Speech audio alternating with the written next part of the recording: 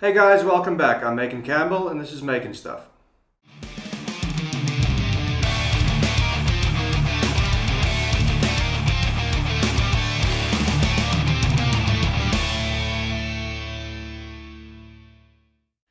So let me start off by addressing the title. It seems like a very bold title, but let me assure you by saying that no, this is not clickbait. This is in fact the very first full-length video documentation of a reed organ restoration on YouTube and possibly even the world. I know this because when I started this project, I spent countless hours looking for something just like this. And much to my surprise, I found nothing. There were a bunch of random videos scattered around YouTube, but all of them mostly dealing in only some of the parts of the restoration. All of them also from different people working on different organs, but never one complete full-length restoration. I did, however, find a couple of blogs on the internet, the most notable of which is Rodney Yancey, which I've mentioned during the series. A really great resource, tons of restorations and pictures and blogs explaining his process. I must have spent hours going through his pictures and reading his blogs, trying to familiarize myself with the project at hand. I also found a great resource in a Facebook page called Reed Organ Tech, where I found a whole host of friendly, helpful and educated people. But being a child of YouTube, I've always been able to learn better from seeing others do it than having to read blogs. And it came as quite a disappointment that I couldn't find a series like that on YouTube. So I decided if I can't find something like that, I may as well make it myself and hopefully in the process help others who are tackling a project like this for the first time. So before I came and sat down here, I did a couple of calculations regarding the time scale of this project. So it has taken me 9 months to complete this project with 24 parts in the series. If I work on an average of 25 minutes per episode, that comes to about 600 minutes or 10 hours of actual footage. Factoring in, say, an average of 25 hours of work per episode and roughly 7 hours of editing for each episode, I would venture to say that this project has taken in excess of 800 hours off of my clock. So in this conclusion part of the series, I'm going to attempt to cram all 800 of those hours into roughly 30 minutes. So once that's done, right at the end of the video, I'm going to take some time to share my final thoughts about this whole project, the process, everything I've learned, things I might have done differently, my favorite and least favorite parts of the project. So if there are any of you that are interested in that information, stick around to the end. So without any further ado, let's jump into it.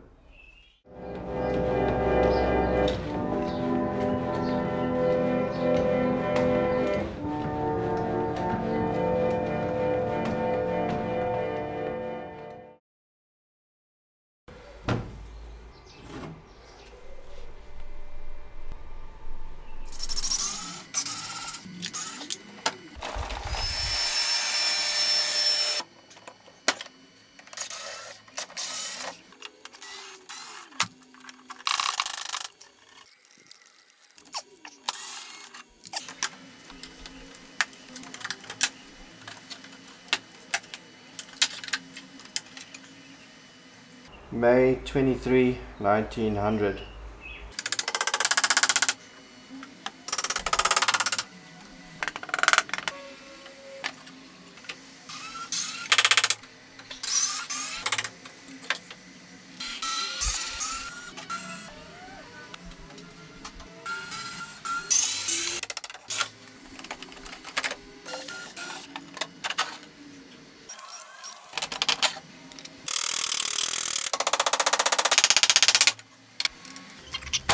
That nail.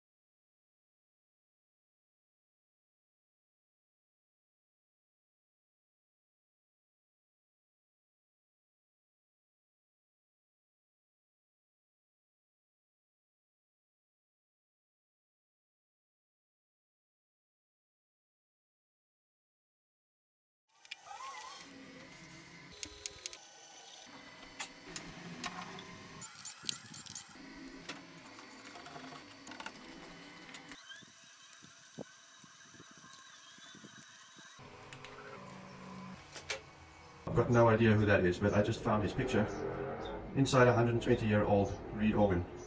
How cool is that?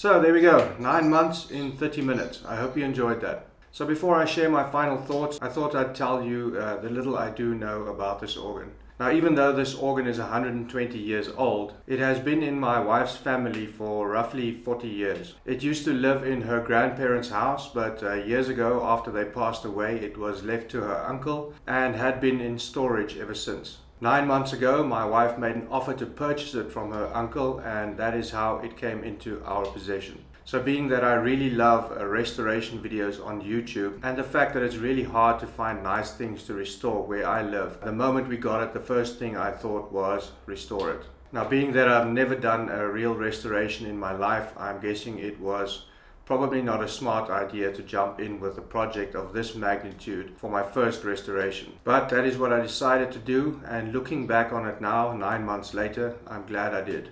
So, my final thoughts. So in my last video I mentioned that this restoration was a relative success. I only say that because given my lack of skills and experience and knowledge regarding this instrument and its restoration, there is no way that I can call this a 100% success. Is it perfect? Was everything done exactly the way it was supposed to be done? Definitely not. But is it better than what it was? And I would say 100% yes.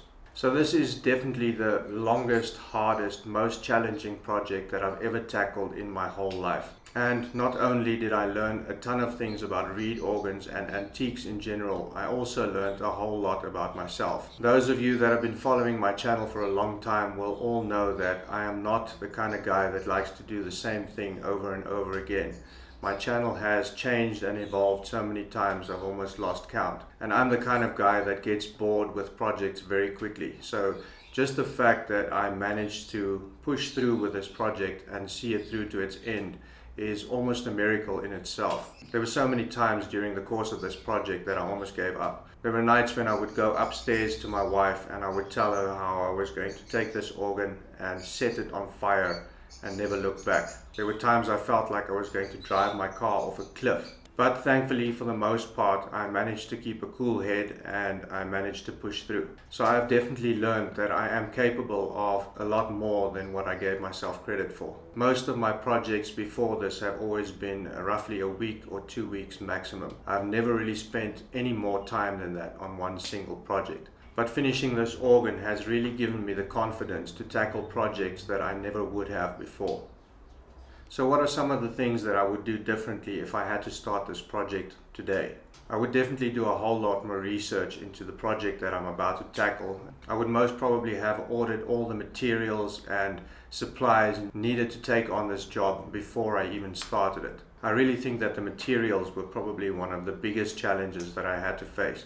I didn't have the right leather for the mutes, I didn't have the right felts, I didn't have the right cloth for the bellows, I didn't have the right glue. Even though I managed to find some substitutes, most of those materials were not intended for the purpose that I used them for. So whether or not they're going to function the way they're supposed to and whether or not they're going to last as long as they should, all remains to be seen, and that is one of the reasons why I call it a relative success, because at any moment any one of those components or materials could fail. One case in point is the leather that I used for the mutes. Now, because the leather wasn't as plush as it was supposed to be, I have noticed that my mutes aren't making as well of a seal over the reeds as they should, and I suspect I'm losing a bit of air there. And as a result of that, when I play the organ, even when all the stops are pushed in and it's not supposed to be producing any sound, there is still a little bit of sound coming through when I play the keys. But that is not a major problem, and I'm kind of hoping that after a couple of months of standing that the leather that's in there is going to settle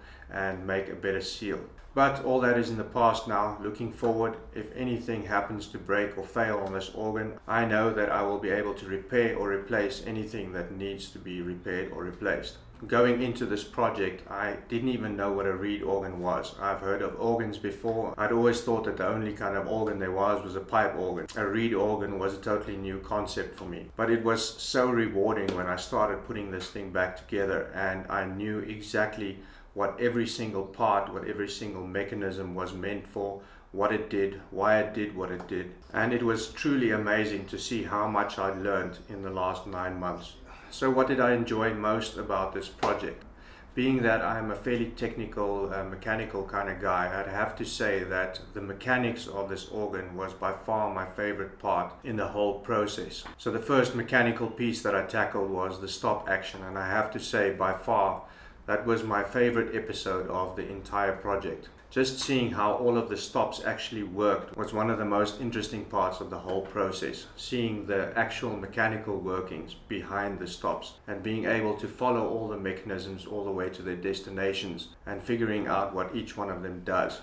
And then, as I mentioned before, another contender for my favorite part of the series was obviously putting it all back together and having everything pretty much work the way it's supposed to. So on to my least favorite part of this whole series, and I'd have to say that that would probably be the bellows and the case.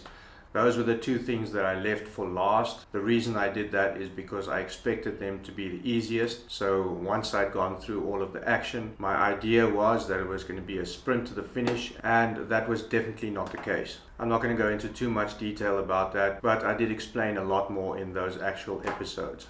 So in closing, I would just like to say a very big thank you to every single person who has helped me along the way. Whether it be in the comments on my YouTube videos or on the Reed Organ Tech. In the early days of this project, there were a couple of people who were really helpful and gave me a ton of advice. Throughout the remainder of the restoration, I kind of feel like I've lost some of them because I didn't always follow all of the advice that was given to me. I did try my best to explain in most of the cases why I didn't follow that advice, but to those of you who did give me advice and I didn't follow it, I apologize. The one person that stands out the most for me is Dara Connolly, who I met on the Reed Organ Tech, and by far he has been the most helpful and given me the most advice. So Dara, I really hope I haven't disappointed you too much throughout the remainder of this restoration. But please know that there are a whole lot of things that I never would have been able to do were it not for the help that you so generously shared with me. And to everyone who's been following along with this project, thank you very much for watching. To everyone who has become inspired by this series to start their own organ restorations, that makes me truly happy, and that is one of the main reasons why I did what I did. I've had quite a number of people commenting on my videos, telling me how helpful my videos have been, telling me about organs that they've picked up on the dump or been given by a friend or found within the family, and how my videos have now inspired them to start restoring their own organs. Words can't really describe how good that feels. To know that little old me in his workshop here at home making videos on YouTube has inspired maybe 5 or even 10 people thousands of miles away, oceans away, to try something new is just amazing. So being that I don't plan out a script every time I come and sit here in front of the camera, there may be things that I've forgotten to say, things that I might have wanted to say, but I'm going to leave it at that for now. I've already used up a whole lot of your time. If there are any questions that you'd like to ask me, I'd be happy to answer them in the comments below. If you enjoyed this video, hit that like button, subscribe if you'd like to see what I'm going to do next. It's definitely not going to be an organ. But all in all, thank you very much for watching, and till next time, keep making stuff.